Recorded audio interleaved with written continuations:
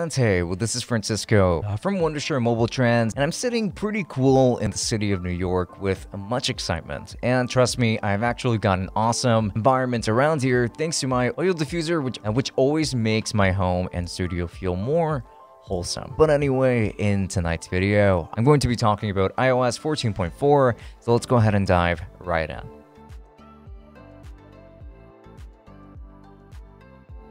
So has it ever annoyed you that Apple keeps speeding up their update calendar nonstop, or you're just curious about the most significant differences in the newly launched iOS 14.4?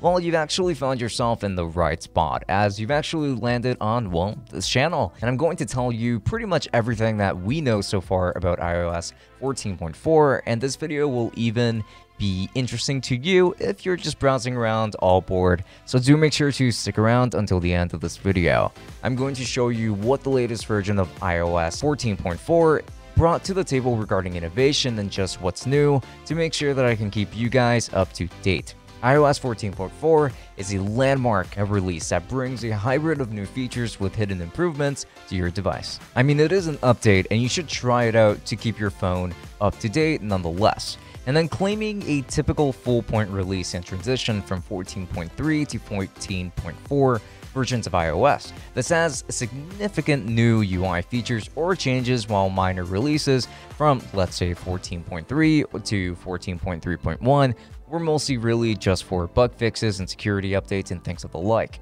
Now this time, even though Apple went up a full point release number, the update appears to consist mostly of bug fixes and security updates, and with only the smallest of feature changes for users. Apple pushed iOS 14.4 as a beta testing for developers and users enrolled in the company's public beta software program. The program, of course, is free to users with a compatible device and an Apple ID. In case your phone is struggling to run on iOS 14.3, iOS 14.2.1, down to iOS 13, etc., which is mostly unavoidable, you would probably want to upgrade to iOS 14.4 anyway.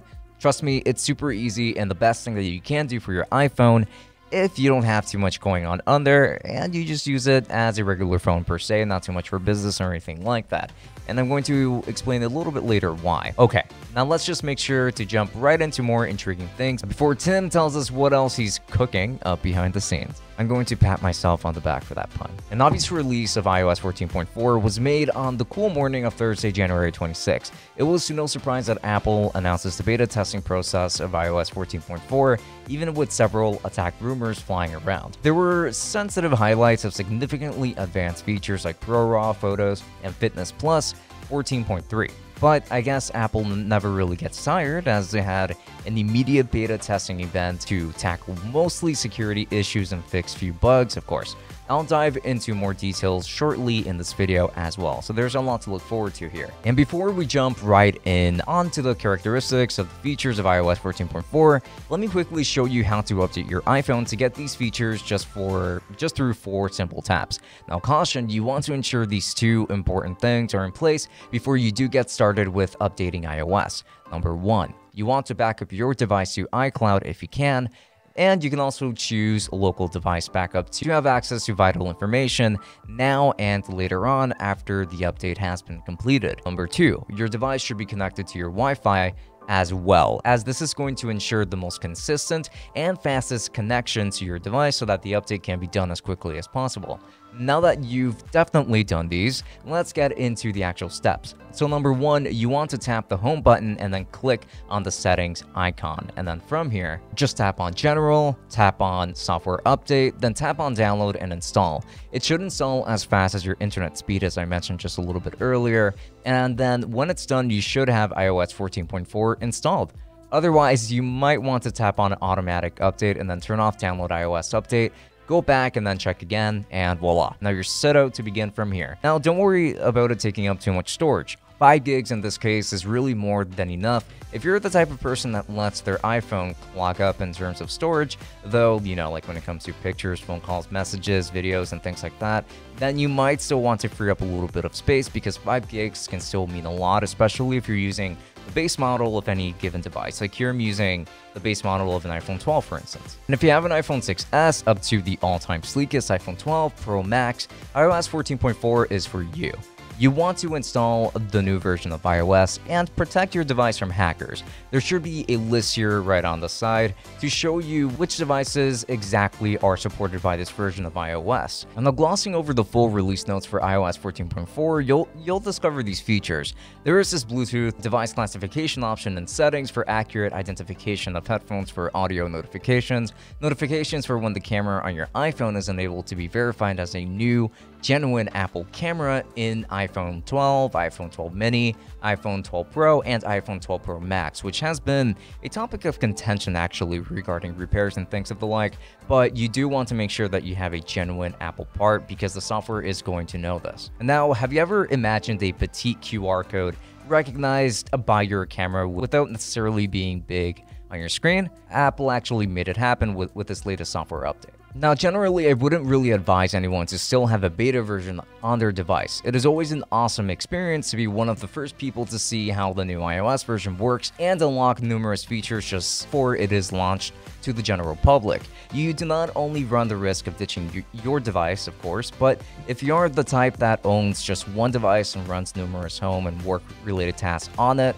on a daily basis, then you might want to hold off on that decision because having a beta version on your phone means that these are usually not very stable versions of iOS, and that can actually cause a lot of issues on your day-to-day basis. When it comes to beta versions, you're really using a test subject. So I would not recommend that you go for it as your main version of iOS, only if you want to check it out, but you should probably have a way to be able to go back to any previous versions of iOS to save yourself any hassle if you do come across any issues. Now, when it comes to bug fixes, Apple has updated iOS 14.4 with featured fixes that took care of 3 vulnerabilities up for potential attacks by super hackers, per se.